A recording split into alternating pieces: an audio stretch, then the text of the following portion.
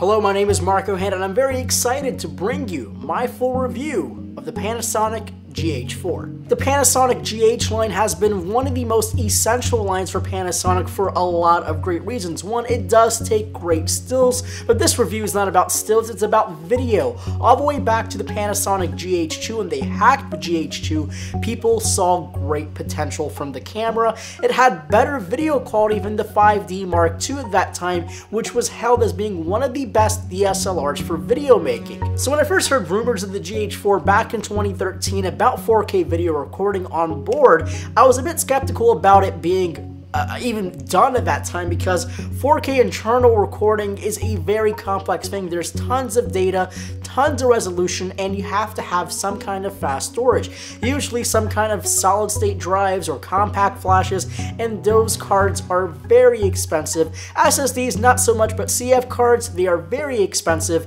The 1DC uses them, and they are very expensive cards. But then we go to CES 2014 and we actually saw a prototype of the Panasonic 4K camera, and it looked exactly the same as the Panasonic GH3, which is a good thing for a lot of people because it's very familiar. It's very similar to the Panasonic GH3, which is a very phenomenal camera for 1080p video. And then fast forward to February when Panasonic actually announced the GH4, I was kind of disappointed about the Panasonic GH4. It didn't have exactly everything the rumors had. The rumors said it would have high frame rate 4K, 120 frames per second slow motion in 1080p, and very substantial software to match. Now, I was feeling disappointed because I was expecting a camera around the $2,500 mark range. It's going to compete with the BlackMagic production camera, and it's going to have some serious log modes and good codecs.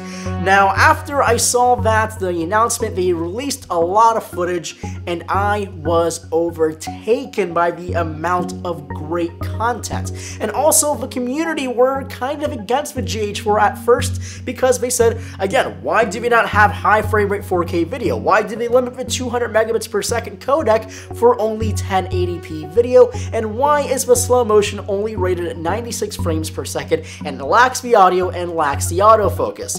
But again, this camera cost $1,700 US, and we are kind of expecting a little too much from a camera that's this small and this affordable. So GH4 is a pretty small type of camera. It's not the same size as the Canon T4i or any of the Rebel series of cameras, and the ability of this little guy is quite impressive. First, let me talk about the photo update. So it does 12 frames per second in continuous autofocus shooting. On top of that, it actually has the fastest autofocus in the world for a mirrorless camera. On the video side is where the GH4 is most impressive. Not only can it shoot 1080p at 60 frames per second at super high bit rates, 200 megabits per second to be in fact, it also shoots two flavors of 4K, a 3840 UHD or web-friendly mode, and a Cinema 4K 4096 for that true cinema mode. Now, the size of a GH4 is pretty darn dinky and small. It's about the same size as the Canon T4i, which makes it a very tiny digital SLR, but it is a mirrorless camera, so it is going to be bigger than your Alpha A6000 or all your NEX cameras or even your Olympus OMD cameras, or some of them anyways. But again, this is still a very tiny and lightweight camera, especially when you take off the lens. It's a pretty tiny camera, which brings me on to the sensor. Now, this is where the GH4 gets most of its hate. It's micro 4/3 sensor, which is a smaller sensor compared to your Canon C100, your BlackMagic production camera, really anything with a Super 35 or a full frame sensor like the Canon 1DC. Now, micro 4/3 gives this camera an effective 2x crop, but then Panasonic had a very difficult choice to make of either cropping it a little bit more for 4K video or pixel bin and have a full 2x crop when it comes to 4K video, and I'm very happy to say that they did take that crop factor and make it about 2.3 for 4K video. That means you actually have better resolution and better quality video from the actual 4K content instead of pixel binning and, skipping lines and that just stuff, that doesn't make sense in video production, especially when you aim this camera at a pro consumer or the professional or really professional videographer, which this camera is really aimed for, but it's also aimed for consumers who want to shoot 4K video or really good quality 1080p video. Now, that extra crop is not the end of the world. With this 12 to 35mm Panasonic lens, it gives you an effective 27.5 to about 85mm range. Now that's not the widest angle lens in the world. You probably need something a little bit wider like the Panasonic 7 to 14 that's not a fisheye lens, and that will probably give you your wide angle lens. So the only way to get to know a camera is to shoot with one, which is why we're here at the Parthenon in Nashville, Tennessee, shooting with the Panasonic GH4. And one of the benefits of having such a small and compact camera is it is quite easy to shoot handheld videos. Now you do need an OIS lens. Thankfully this 12 to 35 lens is OIS. It is a heavy and expensive set of glass. It's about $1,000 US, and it gives you a pretty wide angle lens, about 28, all the way up to about the 85 zone. So it is a very good video lens. Now with the codecs, you can grade this GH4 footage very, very well. It does hold very well to a medium amount of grading. Now if you push it too much, you will start seeing it fall apart, but that's just the downside of recording into a compressed format, unlike ProRes or even RAW format where you can basically push it however you want it.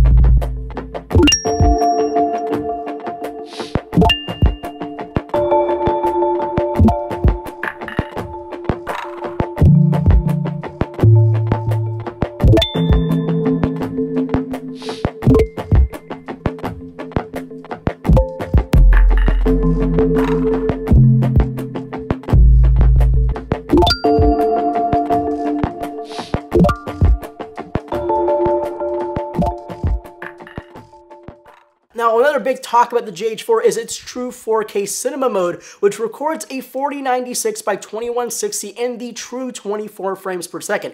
Not that 23.98 frames per second bullcrap, it's a true 24p bitrate and stream, which means you'll have great cinematic view. Now, great additions to the GH4 include focus peaking and zebras, things that you really didn't have on any previous GH model, and they are extremely important for any kind of professional video camera.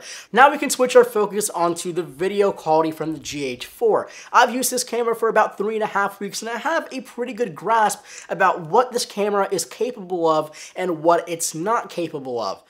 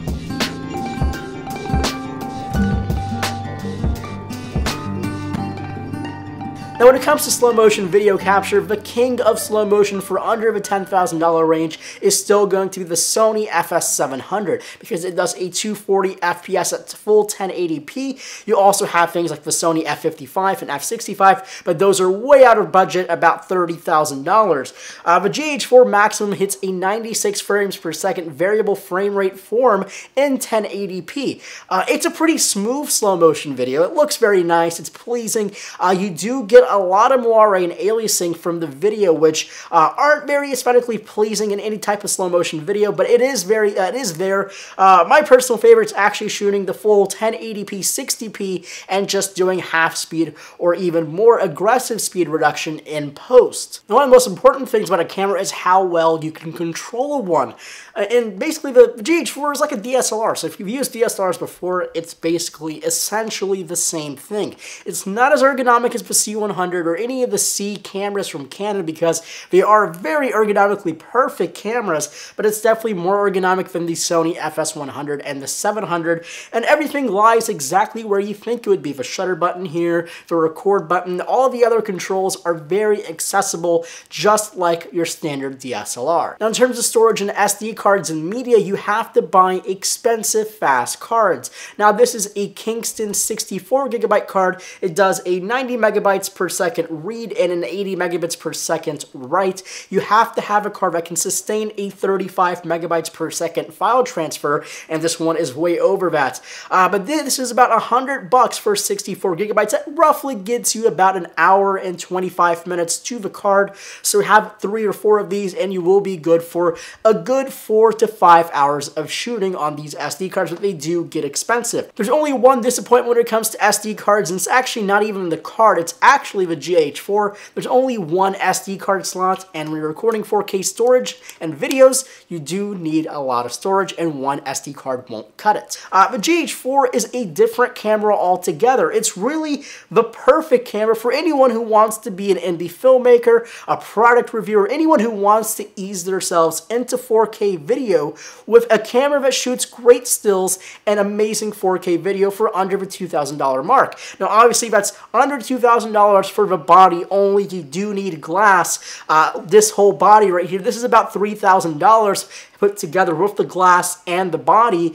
So it is a very expensive setup, but so is anything else like the Blackmagic production camera or a RED Scarlet. Don't Google the prices of those setups because they will make your eyes water. If you need a 4K camera and you need it now, the Panasonic GH4 is one of the best solutions for 4K video. If you don't care so much about 4K video, just want really good high bitrate video, you might better be off buying a GH3. It's still a beautiful, amazing camera, and they are still selling it because this isn't exactly a replacement for the GH4, more of a step up for the GH3 from the GH4 for people who want to do 4K video and are serious about their 4K and video production. And now, don't take my word as gospel. This is an amazing camera. It's very, very, very capable of recording amazing video. Just because you're seeing the video now, it's beautiful. It looks great. It's a very good image for the money. And again, as I said, there's nothing for under $10,000 that's better than the Panasonic GH4, in my opinion. Now, I haven't used anything else that shoots 4K in 2014 because it hasn't been released yet. And I'm very looking forward to a lot of the cameras that are coming out in 2014 that do shoot 4K video. So don't take only my word for buying the GH4. Definitely go out, rent one, buy it, use it, try to see if you like this sort of setup. It's definitely not for everybody, but this is one of the best cameras that I have ever used, and I'll leave it as that. It's better than my C100 in terms of image quality. It's better than the 5D Mark III in my opinion. It's better than the Sony FS700, and much better than the Blackmagic production camera. That's my opinion. I think this is a great camera from Panasonic. I'm really excited to see what Panasonic has in store for the future of their GH line, and I'm sure they have lots of promising stuff from this guy. And this is a special camera with tons of capabilities, and I can't say this more than enough. The Panasonic GH4 is the perfect 4K camera for anyone who has a budget to buy, say, a spec'd out 70D with a couple of lenses. If you have the money for $1,700 and you can afford one lens, this 12 to 35mm lens, you will have the amazing run and gun 4K camera, or even the beautiful studio 4K camera that shoots amazing, amazing, amazing looking 4K video. So thanks for watching. Make sure to leave any comments, questions below. You can send those questions as well to my Twitter account at MarcoMHanna. Make sure to subscribe to The Pro Consumer for much more content. We might have a revisit to the Panasonic GH4. We have some comparisons coming with the Scarlet and a couple of other cameras, especially the BlackMagic production camera, since that's the only real camera competing this guy in terms of bang for buck. So my name is Marco Hanna from The Pro Consumer. Thanks for watching my Panasonic GH4 review. Make sure to subscribe, and I'll see you guys next time.